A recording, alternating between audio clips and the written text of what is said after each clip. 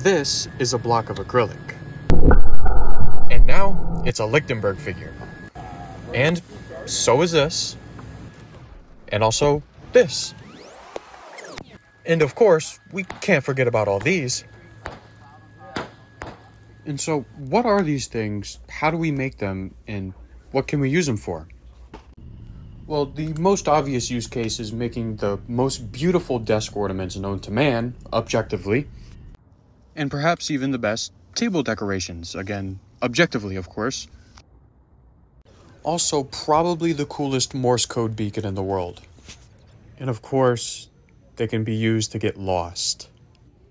Lost in the intricate, fern-like dendrites that seem to just go on and branch into smaller and smaller channels, where every glance of the eye brings you to a completely unique pattern.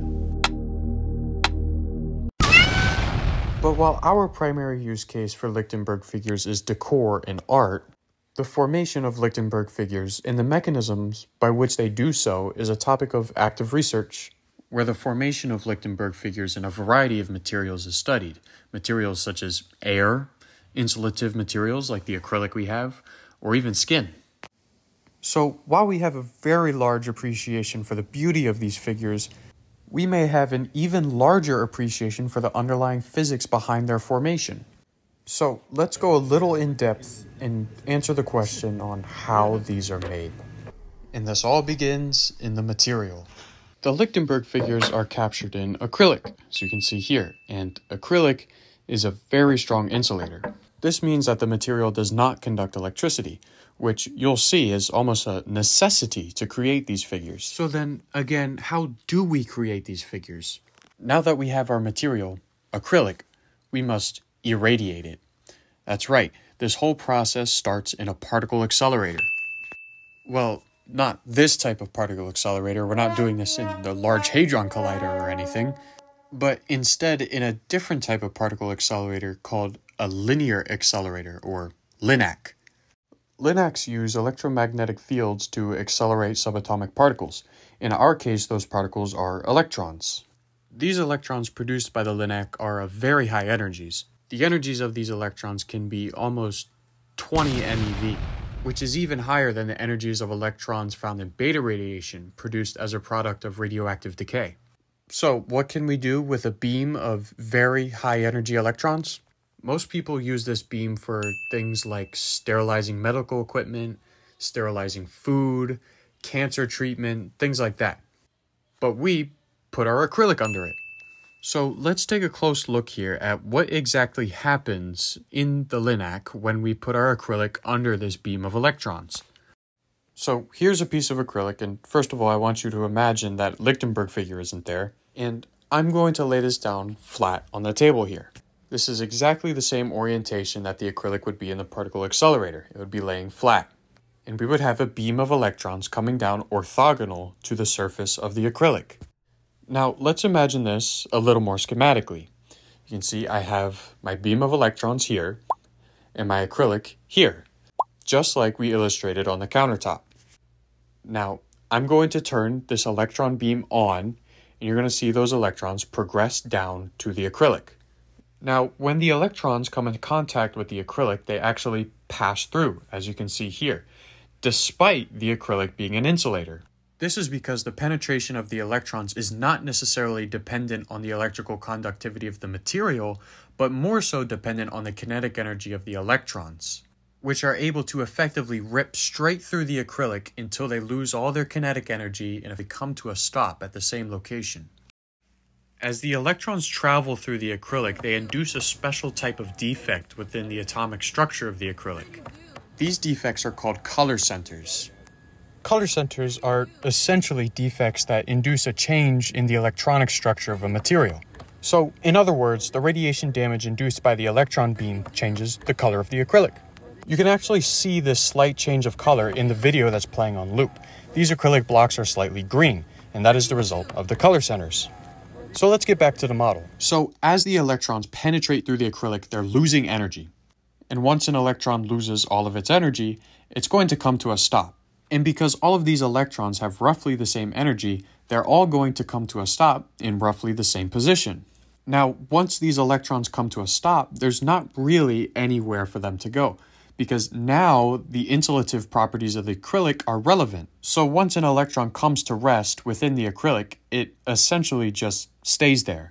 So we have electrons pretty much sticking around in one layer within the acrylic, and we have our electron beam depositing more and more electrons. So these electrons build up and accumulate in the same region, essentially creating a massive negative charge within the acrylic. We call this a space charge. A visualization of this space charge is seen in the schematic now, and you may be wondering why the edges of the space charge are rounded. The general consensus for this is that within the linear accelerator during irradiation, electrons along the edges can actually bleed out, as we can see here in this animation. This results in an uneven accumulation of charge, and thus a space charge that's not perfectly rectangular. Now, as we all know in electromagnetism, opposites attract. And when we have a very negatively charged object, it's bound to attract positive charges. Luckily for the acrylic, within the linac during irradiation, many positively charged species are evolved. These species are highly attracted to the negatively charged acrylic, and they impart their positive charge onto the surface of the acrylic. This process is repeated many times over among many different species within the accelerator, and thus the acrylic gains a significant positive charge on the surface. Again, with the acrylic being a very good electrical insulator, this accumulated positive charge doesn't really have anywhere to go. And so we get two distinct regions of charge within our material: an interior negatively charged space charge and an exterior positively charged surface. At this point, trillions and trillions of electrons have accumulated within the acrylic. This is effectively creating a massive electric field.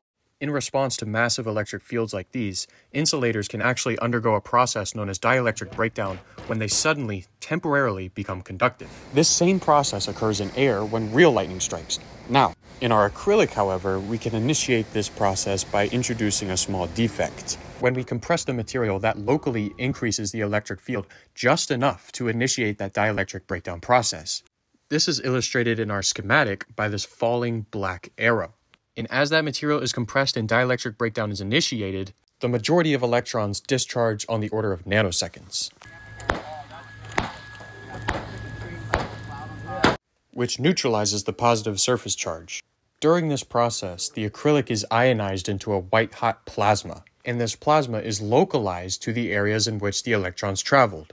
This creates the Lichtenberg channels that we know and love, which are essentially the paths the electrons took during discharge. Now, I want you to notice two things. One is that we can see that there is still a small amount of charge that remains. This charge is the reason behind the secondary discharges that we see after the first primary discharge. You can see these secondary discharges playing in the video in the top right, and these secondary discharges can last on the order of minutes. The other thing that I want you to notice is that the Lichtenberg pattern does not go all the way to the edges of the acrylic. This is the product of the oddly shaped space charge that I talked about.